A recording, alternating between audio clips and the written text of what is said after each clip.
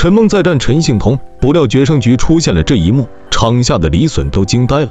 今天带大家看一场陈梦与陈幸同的比赛。这场比赛双方在场上打得非常焦灼，尤其是决胜局，比分一度没有拉开差距。那么这场比赛最终的结果如何呢？